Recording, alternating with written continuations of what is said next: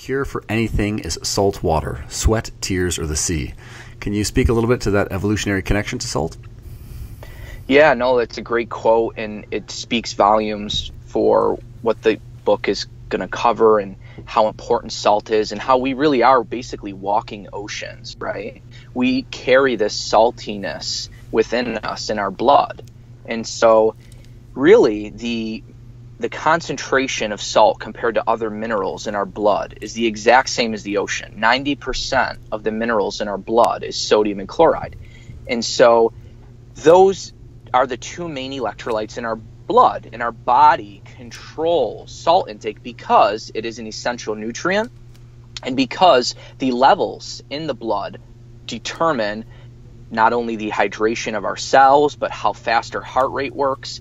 And without salt, literally, we would perish. So that internal sea, and that we carry the saltiness, and that if we lose it, we're at risk of all these harms, is really the essence of what my book is. Making sure we're maintaining that salty sea and replacing what we're losing throughout the day. Yeah, that's very well said. And in the book you discuss the diets of hunter-gatherer populations, from 2.6 million years ago to about 10,000. And of course, the research traditionally estimates lower salt intakes. Now, is this correct, or is there more to the story? Yeah, no, it's a great question. And so I kind of go back in time to the main New England Journal of Medicine paper from the fathers of the paleo diet. It was Eaton and Boyd published a paper. And really, this is where all of us think that evolutionarily we consumed a low salt diet. They estimated that on a vegetarian diet we would only consume about 400 milligrams of sodium, and even on a full meat diet we would only get about 1,400 milligrams of sodium, which is just over a half a teaspoon of salt. The problem is they only looked at muscle meat, even though we consume the entire animal, the salty blood, the salty interstitial fluid, the salty organs.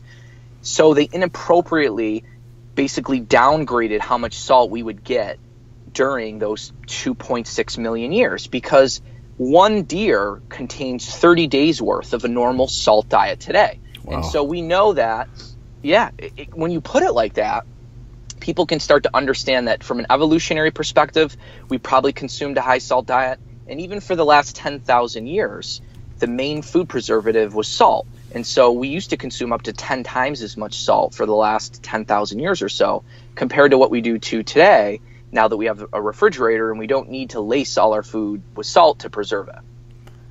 Yeah, and I mean, that's a phenomenal insights. And if we take a step back before we dive a little bit deeper here, and perhaps give listeners a quick review of what does salt do in the body, and why do we need salt? Yeah, that's a really great question. And in the book, I really wanted people to understand the benefits of salt. So let's take salt and let's just kind of break it down into what it really is. Salt is two essential micronutrients, sodium and chloride. Most people don't know that chloride is actually what makes up hydrochloric acid.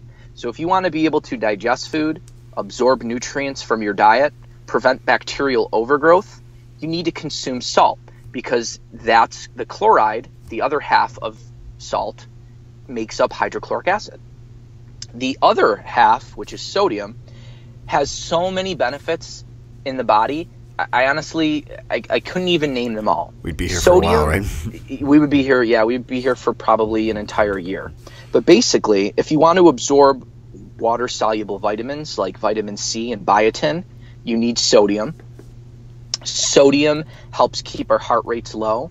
It gives us a blood volume. We demonize blood pressure, but we need a blood pressure, right? We need blood circulation, and sodium brings us good blood circulation. And a lot of people suffer from dizziness and hypotension and really increases in heart rate, which is called POTS, postural orthostatic tachycardia syndrome. A lot of females suffer from this syndrome, where when they go from a seated to a standing position too quickly, they have an over 30 beat per minute increase in heart rate. Salt is one of your best ways to fix that situation. So salt gives us blood pressure, gives us blood circulation. It actually allows vitamin C to get into the bones in the brain. So salt has all these really important properties. It allows the heart to beat. It allows nerves to communicate with each other. It allows potassium to come in and out of the cell, and which It also allows calcium to come in and out of the cell, and it allows glucose to come in and out of the cell, and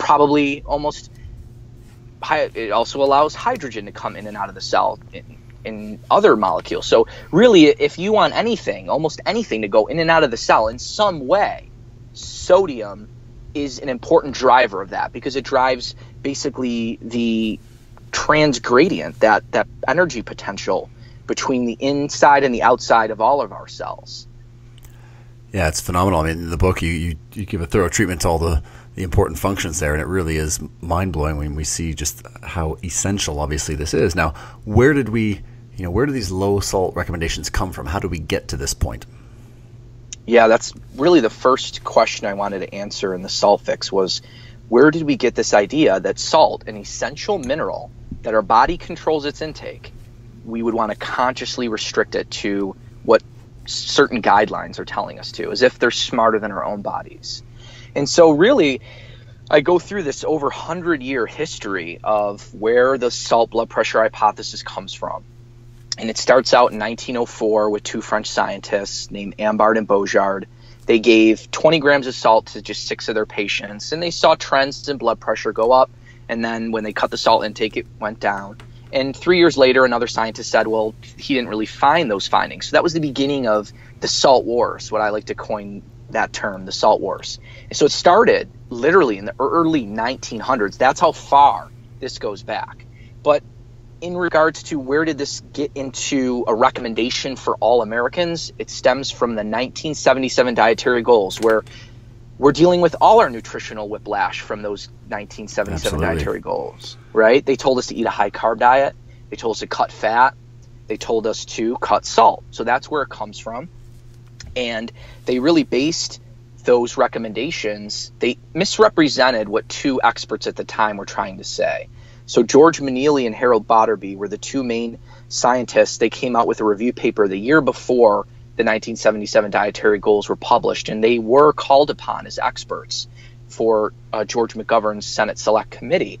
But their paper, actually, I looked it up, downloaded it, read the whole paper. It is an excellent paper. It was just a hypothesis.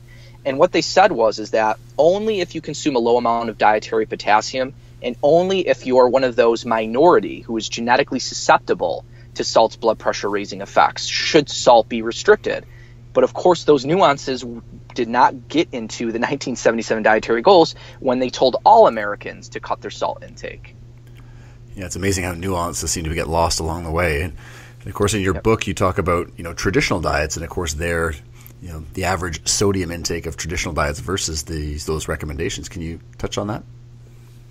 Yeah, what I try to go back to time and again is when you look at the longest living people in the world, the Japanese, the South Korean, even the Mediterranean cultures, which consume a high salt diet, these populations consume a very high salt diet. So even from a population level, if you look at it, why would you ever want to go and consume a low amount of salt? We don't know any populations that live very long, that consume minimal amounts of salt to live.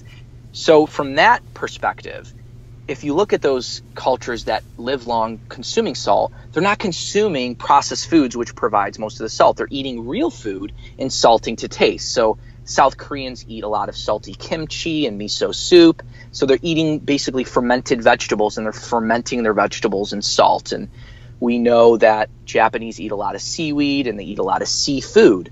So if you can kind of incorporate those types of foods and incorporate salt into real food, it doesn't seem to be an issue. In fact, it seems to be a longevity factor. We see low salt diets being commonly prescribed by doctors, and of course blood pressure being at the foremost for the primary interventions is to tell patients to reduce salt. So, where does the evidence actually stand on that, and what's the trend been since the 1950s in terms of hypertension in the general public? Yeah, that's a great question, Mark. So what ended up happening is the hypertension guidelines in the United States relied on the first meta-analysis of low salt diets and blood pressure published in 1991. So that goes to show you we didn't even have any meta-analyses on blood pressure until almost 15 years after we had already demonized salt. Wow. But what they did is that meta-analysis was 90% non-randomized studies. And so it showed about a 10/5 millimeter per mercury reduction when you cut your salt intake by a full teaspoon. The problem is 2 years later, a meta-analysis only on randomized trials showed that that benefit had been over-exaggerated by 10-fold on systolic and by 50-fold on diastolic. So all we really saw was about 1 millimeter per mercury reduction in blood pressure when people with normal blood pressure cut their salt intake, and only a 0.1 millimeter per mercury reduction in blood pressure on diastolic. So, but the problem is the hypertension guidelines relied on the weakest evidence at the time, which dramatically overestimated the blood pressure lowering effects of salt. So again, what I will always tell people, if you have normal blood pressure, you're talking about a 1-point reduction on systolic, and your trade-off is about a 4 to 5 beat per minute increase in heart rate. And I will let you decide what is more harmful.